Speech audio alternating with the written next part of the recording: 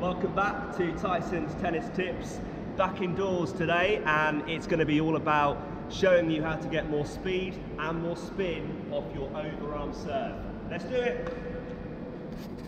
Starting with the spin, using spin off your serve is a brilliant tool to use. It enables you to bring the ball down quicker over the net, enhancing your consistency off your serve.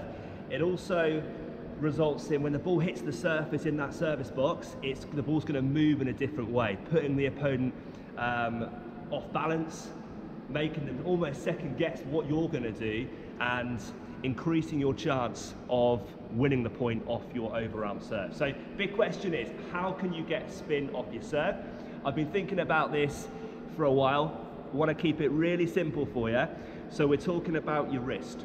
So with the serve, it's really important to loosen your grip. It's a chopper grip with the serve, so you just shake hands with the racket, but try and keep your grip really loose, so not too tight, so loosen your grip. What that will then allow you to do is it allows you to then twist your wrist as you connect with the ball. Technical term for that is pronate. So when you go to strike the tennis ball here, you need to pronate your wrist as you hit the ball, and that's going to help you bring the ball down over the net and also allow you to start creating a little bit of spin on the ball as well. So hopefully it should look a little bit like this. I'm just going to show you this wrist action here as I connect with the ball, okay, using my wrist to bring the ball down, pronating the wrist, getting the ball to spin and come down over the net. So I'll start from this position here, ball toss out in front, and you can hear the sounds when the racket hit the ball, looking to try and pronate, twist my wrist as you hit the ball. So that is one top tip to generate more spin off your overarm serve.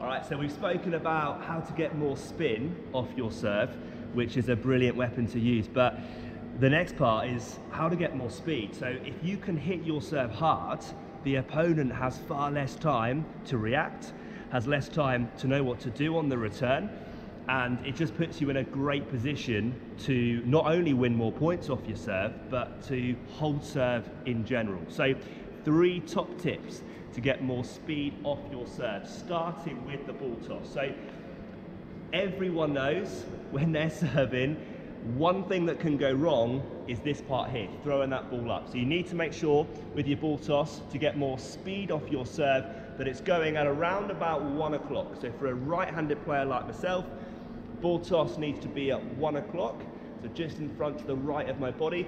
For the left-handed players watching, ball toss needs to be just up high to the left of your body at 11 o'clock. So that's where you want your ball toss to be. Now, if I can get my ball toss out in front of my body, that also allows me to get my momentum and my body weight going forwards on contact. So in turn, that's that top tip number 2, making sure that you're leaning forwards, your momentum's going forwards as you hit the ball. Last thing, so top tip number 3, I mentioned this in my last tutorial video, it's that slow to fast racket head tempo. So start slow with the racket and build the speed up as you come through. So really important that you serve starting slow with the racket head, finishing fast. And they are my 3 top tips to get more speed off your serve.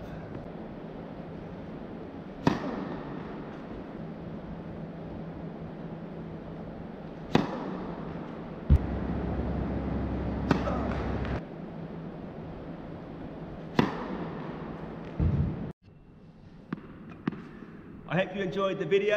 If you did, please hit that subscribe button below, give the video a thumbs up, and please do comment. I would love to hear your thoughts on the top tips, whether you found them useful, whether you didn't, just overall really what you thought of the video, and I'm hoping it's going to help you get more spin and more speed and more power off your overarm serve.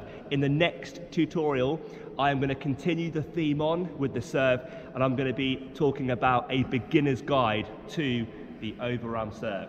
See you there.